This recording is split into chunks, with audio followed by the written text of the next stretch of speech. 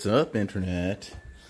Today, got a little unboxing here to show you. Picked up a nice little Joby GorillaPod Rig upgrade. So it's these little pieces here and more extra arms to stick lights and stuff on the GorillaPod. Now, I have got an old GorillaPod SLR Zoom. This guy has got to be at least 10 years old, and testament to their quality. This thing is still kicking around, and I've used it quite a bit. So really like it. It's pretty solid. Got a good ball head on it.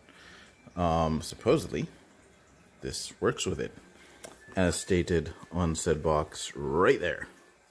So we're going to take a look at this and attempt to assemble it, and hopefully it works. Let's have a look at what's inside. So open it up. Got these extra straps, which really should have came with that GorillaPod years and years and years ago, because not really comfortable hanging it on trees. That is the adapter plate with the screw-in ports there for the extra little arms that go on it. So we shall see if this all works. It's also got the two little cold shoe adapters, which pretty standard for most of the little portable LED lights, steady lights that they have out there now. And there's two of these arms. And there is also this little guy, which is the, I guess it's the, like a GoPro style connector. Yeah. Stick another camera on the GorillaPod at the same time. So, I don't know if I'll be ever using that, but it's there. Let's see how this goes. So, without actually reading the instructions, which, who does that? You know, underneath there's that little screw, which now I bust out my trusty little Gerber multi-tool here. Flat. That'll probably work. Let's see. Yeah. Should be enough to get it loose. Nope.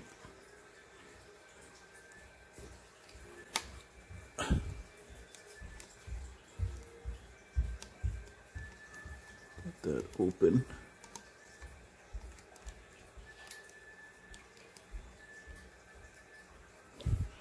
Only ever taken off this ball head once. Oh, there we go. So, little twist and it's off.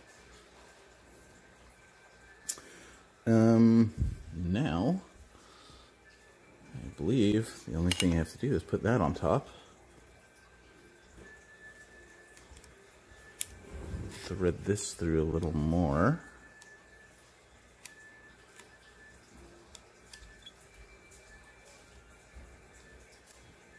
You can see it popping in through the top there. Use the fingers a little faster. And we should be able to get that back on.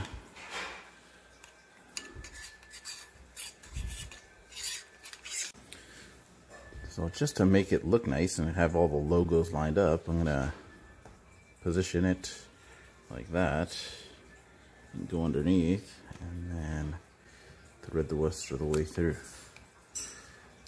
which it's on there pretty good already. All right, that feels pretty solid. I'm liking what I'm seeing so far.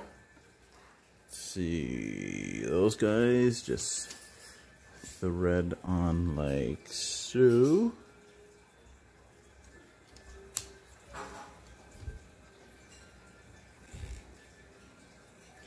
And you can see that it's a little knurled on there, so you can get a good grip on it to make sure it grabs. And we'll put this one on this side. Now it looks like a little spider. Get these guys all on here.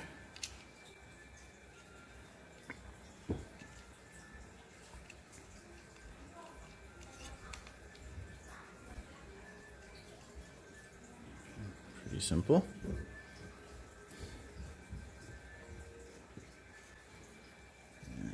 And that one on there.